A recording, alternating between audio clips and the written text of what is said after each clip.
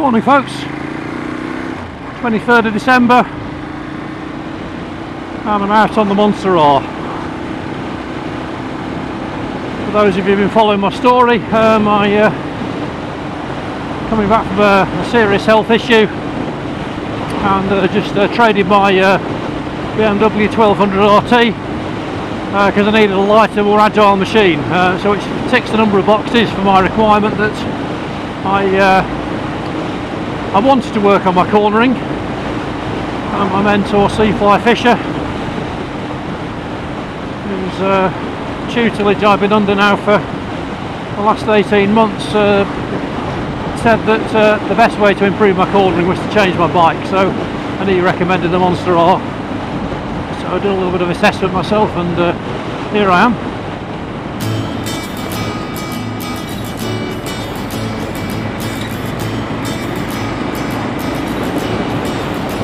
So I needed a lighter bike as well.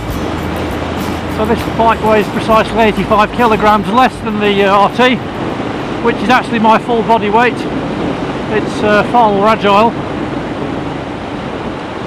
Obviously doesn't have a long range touring capability. And it's a bike I'm going to have to learn.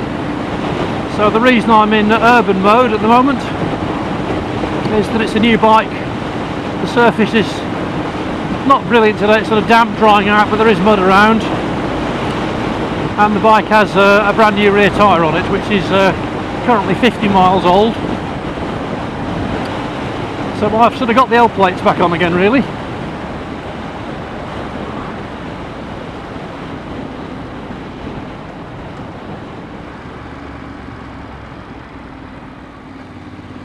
So today is by way of a first impression ride. It's also mixed in with a little bit of what I call conversion training for me, moving over from a big heavy tourer to a naked sports bike.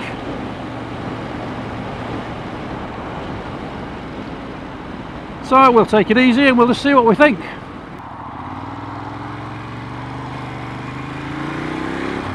And the second factor today is the second factor of newness today is I've invested in a GoPro Max. I think 360 degree video is the way to go for motorcycle vloggers.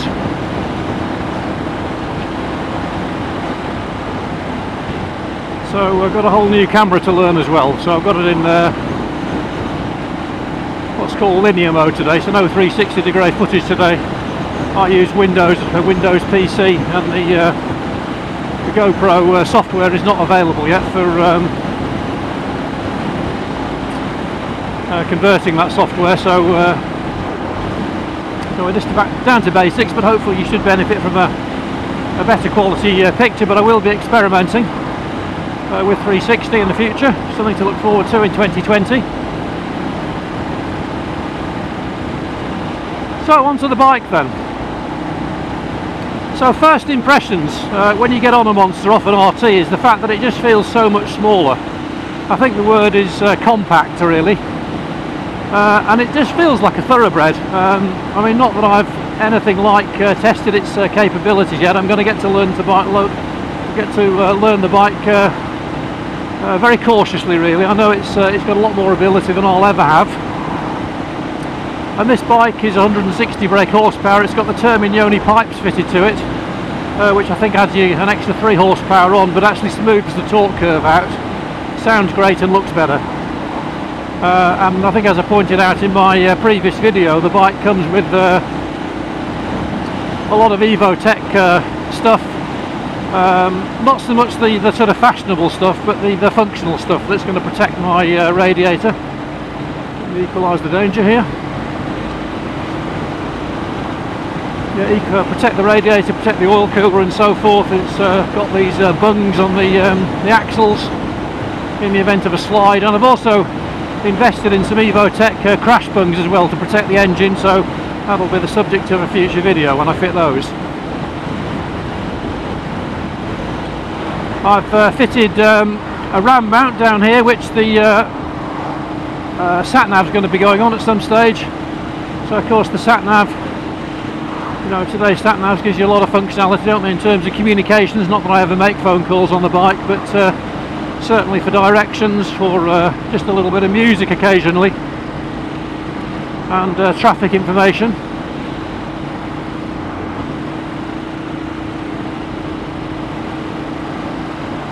So I've invested in a BMW cradle, and I've just got to work out how to wire that in, so that'll be something to get another video. You see, I found a little place for my drift remote control. So accelerating up onto the motorway now.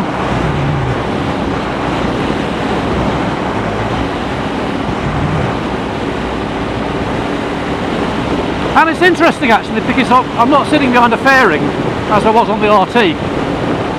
So I'm in the wind blast. And again, the impressions is that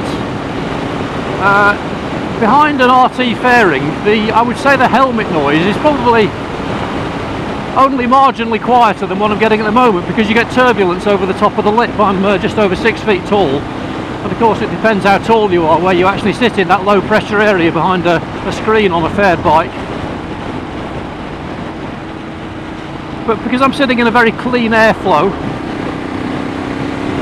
on the Monster, you get the benefit of you certainly get the air pressure, but the wind just it sort of presses on your chest, takes the weight off your arms, your wrists, certainly at this speed.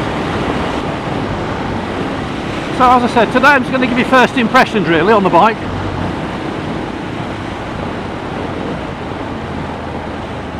So I'm going to take her out for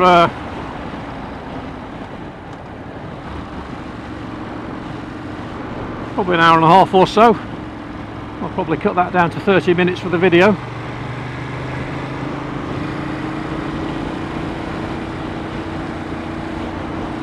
And I've deliberately, because we're in the winter conditions, and I learnt last year that in winter conditions don't choose a route in the morning that's heading south, because you get a lot of glare off damp roads, and added to the grime on your helmet, it's just a risk. So if you are going out for a leisure ride, it's always good to head north or east actually in the morning. Obviously it doesn't work all the time, but we might as well take advantage if we can. So riding position is very comfortable for me. The Monster R sits almost an inch taller than the Monster S and the standard Monster 1200, which is a benefit to me. I think the riding position is probably something I will get used to. It's probably something I've got to grow into and become accustomed to. I invested in a pair of very good held gloves last year, which I never really got the benefit of because of my illness. I never really wasn't really able to get out much over the winter. But what I've learnt is, you know, anything down to sort of 2 degrees really, you do feel quite comfortable. And I've also got a Halverson's heated neck warmer as well, which I'm wearing today. I've not got it plugged into the battery though, it's just literally acting as a draft proof for today. Yeah, another little modification I've done, which you might be able to spot, is I've put some grip puppies on. You know, 10-12 quid. I find that's a good investment. I always find the grips on motorcycles, the standard grips, are just too small for me. Whereas the grip puppy for me gives me a level of insulation from vibration, but also gives me much greater throttle control. So getting to know the gears at the moment as well. I was obviously on the RT after riding it for 2 years. You come to a level of unconscious competence. You don't really have to think about what gear you're going to be in. Your hand and your left foot just makes that decision for you after you know, so many hundreds or thousands of repetitions. But on a new bike I've got to work out you know, which is the best gear for 30 miles an hour around town. I'd be interested to hear from those of you like Alan on the channel who's got the Monster or any other Monster, what you think about that. What sort of gear you might be in at 40, 50 miles an hour, 60 miles an hour as well. So it's a big twin, got loads of torque.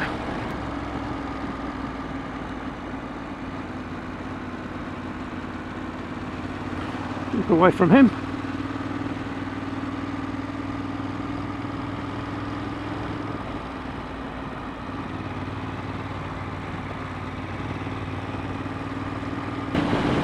So in urban mode you don't get any information about the RPM. It's a very simple display just designed for around town, which is just essentially gives you a great big speed readout, a clock, total miles and so forth. So traction control and ABS are set very generously. So perfect for a new tyre in the sort of damp, grungy conditions and a novice Ducati rider. So there being 2 days before Christmas, Monday, Tuesday, I guess a lot of people will have already finished for work. Supermarkets will be crazy, won't they, at the moment? A lot of distracted drivers on the roads.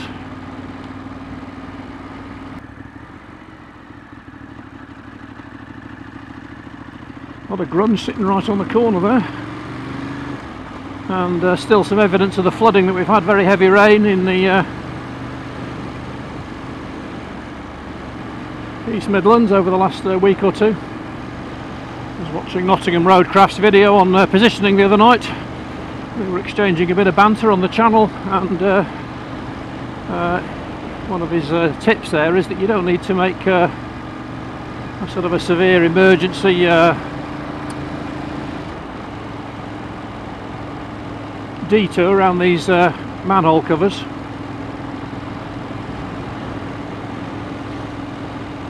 Sometimes you can create a bigger problem than actually just riding straight over the cover itself.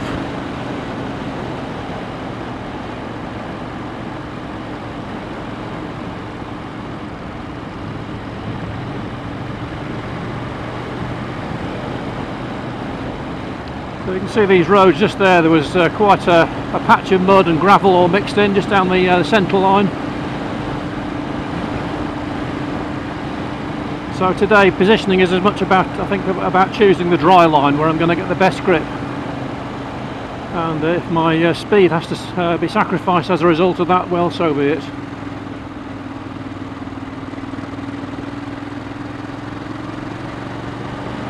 Just trying to hold position there around the left-hander.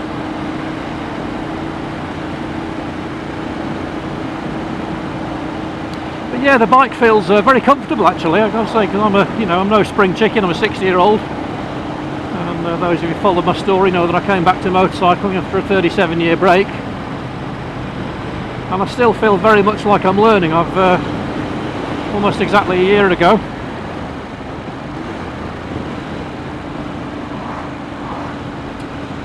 I took my IAM test and managed the first, but I didn't ever really feel like an advanced rider at that stage, and I felt this year 2019 was going.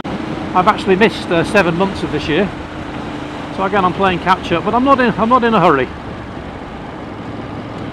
So whilst I think one or two on the channel describe this as a hooligan bike, I guess it's how you ride it, isn't it? Okay, so nice view here of the road ahead, around to the right here.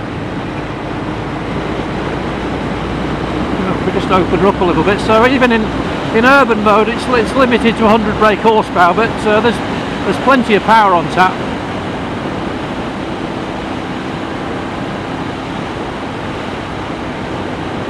I know when I took the Monster S out, it was that was in touring mode, so that was 160 brake horsepower. But it's all about what you do with that right hand grip, isn't it? Okay, so I can look across the edge there for this left-hand corner. So here we are in a 30 zone, so I'm in third gear. Just feels like it's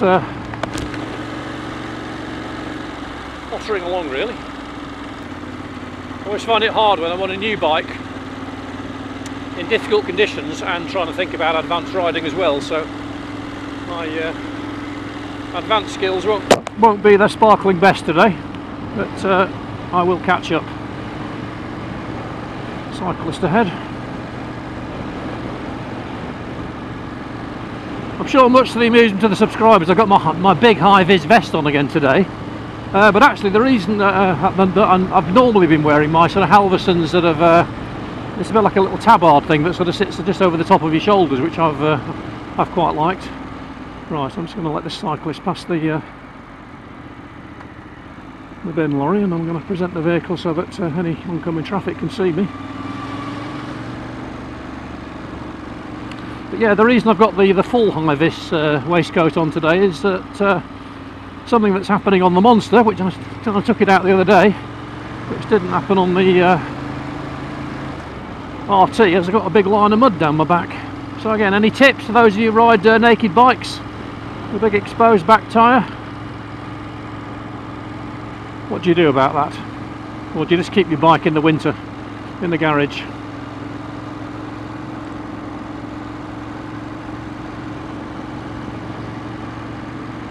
All tips gratefully received. I consider everything. I always try and respond to every comment. Apologies if you have a comment and I don't get back to you for a few days, but sometimes YouTube doesn't alert you properly, so I have to sort of scour the comments just to find out anybody's been posting new. But it's great to be part of this community that we've created, pioneered by people like Nottingham Roadcraft. Whoa, she was over the white line, wasn't she? Avoiding that puddle.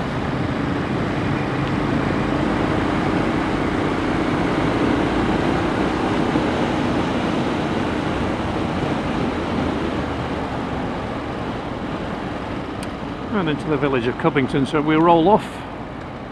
And as my mentor would say, no need to brake. Got to tuck your elbows in on this bike to see through the mirrors. Whether I'll stick with these mirrors or fit some bar ends, I don't yet know, but there's no rush. So let me know in the comments what you think about the video, the quality, the position. I've got it in linear mode at the moment. I could also got a choice of a number of different angles on the GoPro. So one of those is the wide angle, which increases the what I call the fisheye effect a little bit.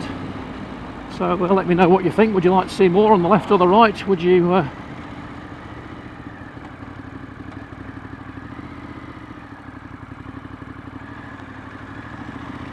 why don't you cut the roundabout, mate? Obviously you get a little bit of distortion then, but let me know what you think. Anybody out there using GoPro Max yet? I've looked at a number of videos on YouTube, and a lot of you what I call young kids out there who know a lot about this stuff, who learn very, very quickly. But again, I've very much got my L plates on with the GoPro. But I do have a sense it's going to be the next big thing for motorcyclists. The downside with the GoPro Max is that you can't record sound direct to it, so I'm having to still keep my Drift Ghost S on my helmet and just use that just to record sound. I don't know whether a solution will present itself. So just into a little bit of an urban situation now, a bit of traffic. Okay, so I'm going to go into sheepdog mode now and hold this oncoming car. Just give them a little nod of thank you there. Hazards everywhere this morning. And lots of distracted people doing last minute Christmas shopping.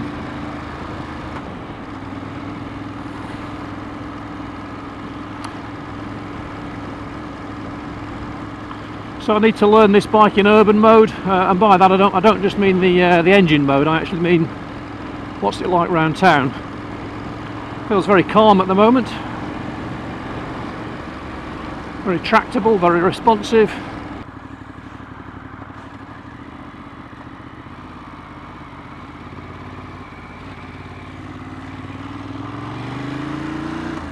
Roundabouts particularly tricky at the moment because of that surface gleam and the new back tyre. Okay, so slow in, fast out here.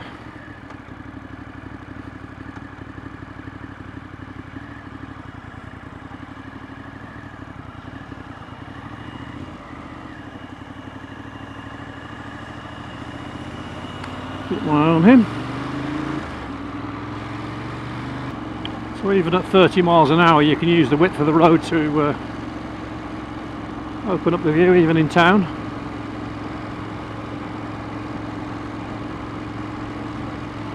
Again, as my mentor advises, you always want to be on the safest place on the road.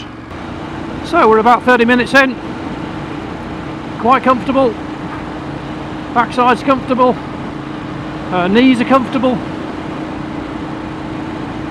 hands aren't quite as warm as they would have been on the RT.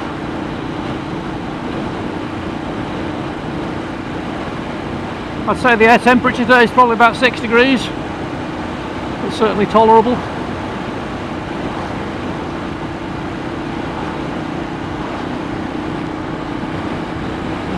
Out to the middle of the road here just to set up the view around the left-hander.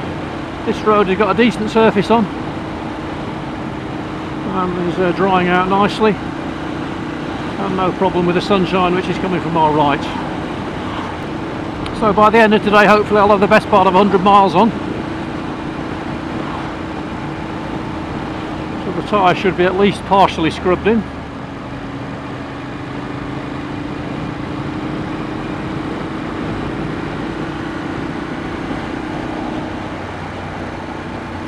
The feeling with the steering actually is it's rather like a surgeon's scalpel really. It just seems so precise. So my cornering is going to have to, my own skill is something which is going to have to get brushed up on, I think.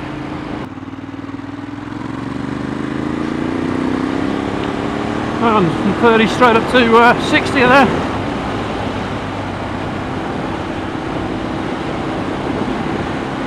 There's no doubt about it, this bike is in sort of just pure performance terms is in a different class to the RT.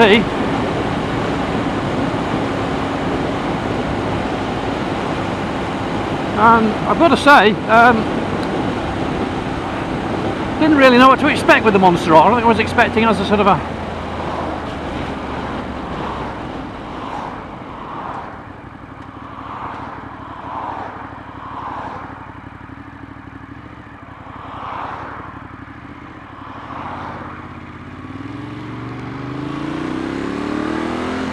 I didn't really know what to expect with the R as a sort of a pure naked performance bike, but I've got to say, you know, this is my second ride today and I actually feel that it's a very easy bike to ride. Now what it's like in sports mode I have no idea, can't even compute that yet, and that's several months away, in the warmer part of the spring I think. But so far it is actually easier to ride than the RT, I have to say. You know, you can't defeat the laws of physics, and whilst everybody says they are, these big BMW 1200s carry their weight low and they carry it easily, that is true, but you've got this whole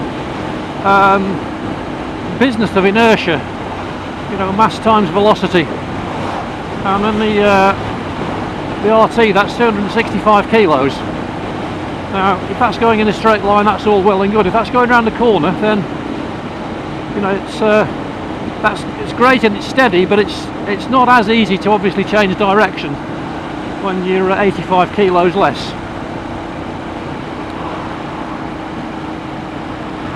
So different horses, different courses, I guess. Very much enjoyed my time on the RT, and I'm glad I owned it. And if anybody wants it, by the way, it's sitting up there at Penrith Motorcycles.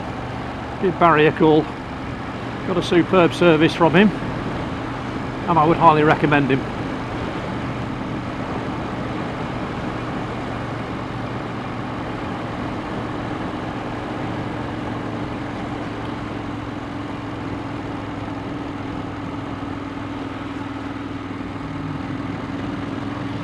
So we're now heading south, so we're into this gleam.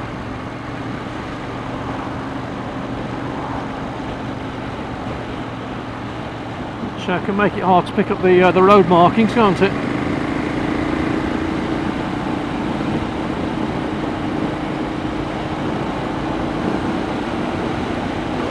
The road is quiet, which is great.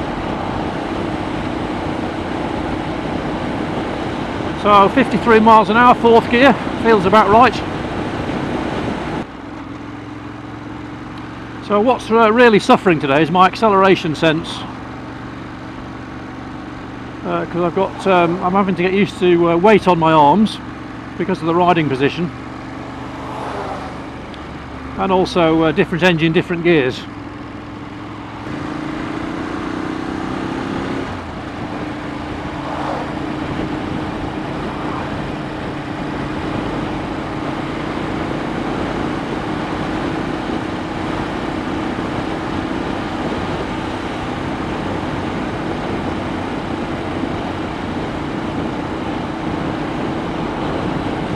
Great to be out on a motorcycle in the winter. Roads are generally much quieter. Of course, the downside is the cold and the wet and the mud and the gravel. But I think I trade that for the quieter roads actually. Particularly here, you see, we're got a very nice clean road surface.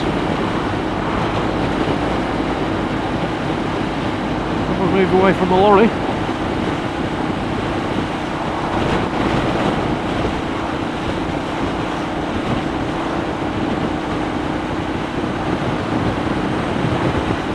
Got the weight on the balls of my feet, trying to keep my elbows tucked in. This gives me more visibility in the mirrors. So the engine braking feels very similar to the RT.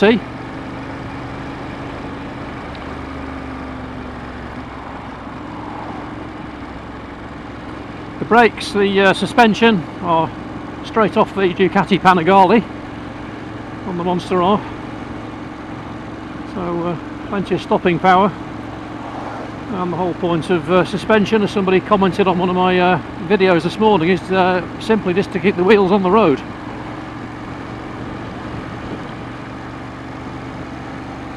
Which they do very nicely. So far so good. So first impressions, an easy bike to ride.